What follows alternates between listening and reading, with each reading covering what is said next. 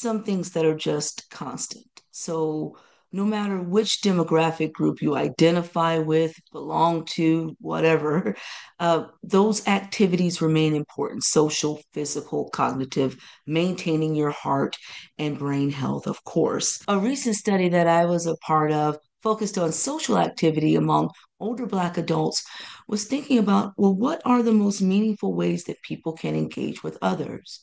We found that volunteering in communities that they belong to and something where they found purpose was most impactful for their heart health and their brain health. So that's very important among older Black adults.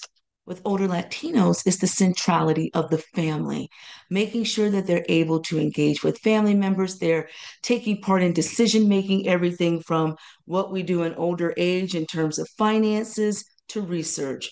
However, I would argue that family, social activity with people you like, things that benefit your group, I think those are universal.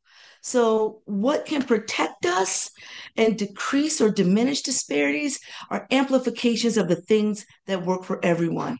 However, I truly think that a reduction in disparities, us researchers really have to engage with policymakers and other groups in terms of structural changes that can occur in terms of our society. So, everything from the recently implemented CMS guide model to how can we make parks, green space, other locations for physical activity, libraries accessible more readily, those things are very much important for reducing health disparities. So, individual activities are key. Family activities are key. We're all responsible for ourselves, but we do need structural changes in terms of actually really reducing disparities.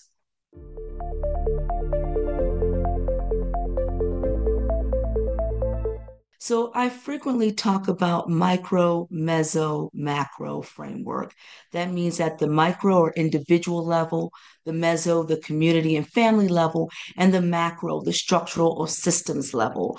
So increasing knowledge and awareness at the individual level, people may feel more empowered so they can take more control over their health and it's not so taboo.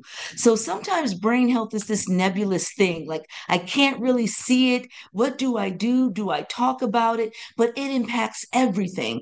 So I think more knowledge about Alzheimer's disease and also even more broadly brain health and aging can say, well, there are things that I can do, maybe not to fully absolve me of any risk, but to reduce my risk. And these things may feel fun. I may feel more purposeful and connected. Then I go on to say, well, what does this look like in my family? How can others join me? But then we need our institutions at the meso level. How can we have more accessible healthcare?